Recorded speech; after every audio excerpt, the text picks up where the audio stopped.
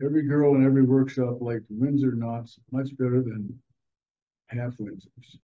They don't know what they're looking at. All they know is that one's symmetrical and it looks nice. But a Windsor knot's a motherfucker to tie when you first learn. I was in a fraternity in college, mostly Italians. They were all sharp dressers, and they told me I had to become a sharp dresser. And I said, why? They said, because the girls like it. We want the girls to come to our parties. Okay. So all the gammas were dressed all the time. Art Gallo taught me how to tie a Windsor knot, small and tight. Makes a perfect triangle, and it's straight across the top. Where the knot's really tight, the tie comes out the bottom of the knot. Oops. The little wrinkles, they're called dimples. And that makes you look a lot more put together to the women.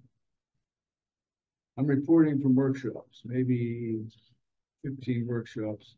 And the girls all say the same thing. They don't know Windsor knot from a half Windsor from a forehand. They don't know. I just say, who has the best tie knot in your group? There's one girl in the middle and 5 guys standing around.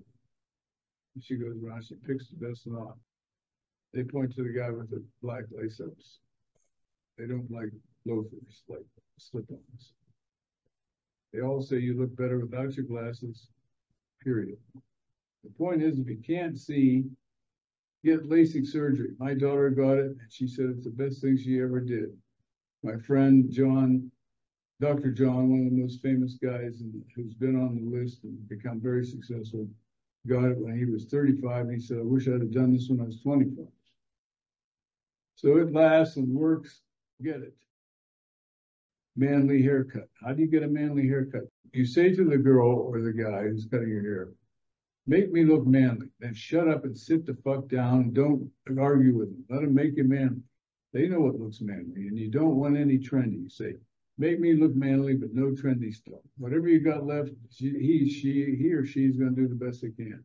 And I wouldn't want any process in my hair, any of that shit. Just say, I don't want to have to wear gunk every day. You know, they want to twist it and fuck around with it. And if they try to sell you that look where it looks like you slept all night, no, you don't want that. You want hair that looks like a successful businessman.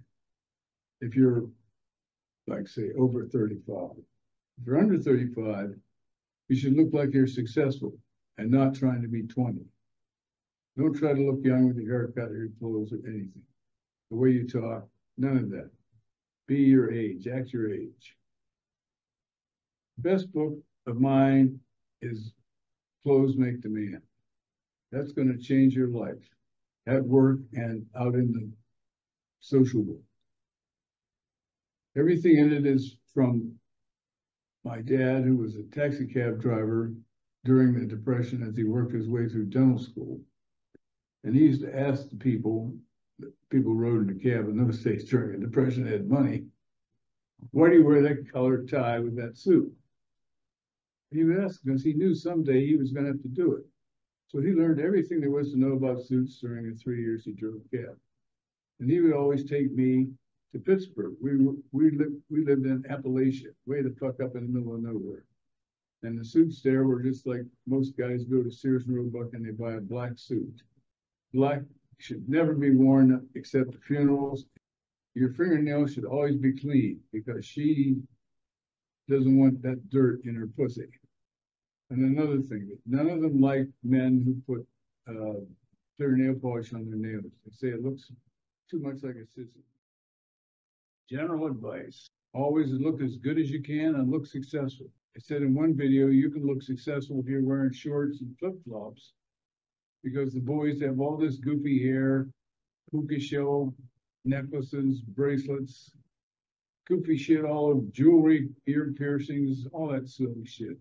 And you're just a man. So that makes you look successful compared to boys, and that's who you're trying to outdo when you're going after girls like this babe right here. And you're going after one of these, he's got to look better than boys. Most young women I met are interested in an older man as a plaything, a toy, a conquest, something they can tell their girlfriends about. They're really not interested in having a long-term relationship with you. They're interested in having fun with you. And that's the way you need to present yourself. So someone can have a good time with. I had a friend who was very blatant about being wealthy. We'd be surrounded by a bunch of girls at a party or a restaurant or wherever the fuck we were. And he would say, you want to go to Paris with me next week? And of course they want to go to Paris next week. They don't care if they know the guy or not. They'll get on a plane with you. The back of the original cover said, let it happen, don't make it happen. That's the essence of what I learned in going from zero to being able to date just about anybody I wanted in 5 years. And if you can't get a date right now, it's going to take you 5 years to get to where I am. So don't expect you're going to pick up this book and it's got like magic formulas. It's got principles, fundamentals, the way women think, what they want, what their agenda is, and what they want from you. That's if you're older. If you're younger, what they want from you is companionship and sex. They want companionship and sex from you. If you're older too, it doesn't make any difference. But mainly, when you're a male and she's a female, she wants companionship and sex in general. But if you're older, she wants to have a good time. Okay, and you can provide it. Jimmy can't go to Vegas on a whim, but you can.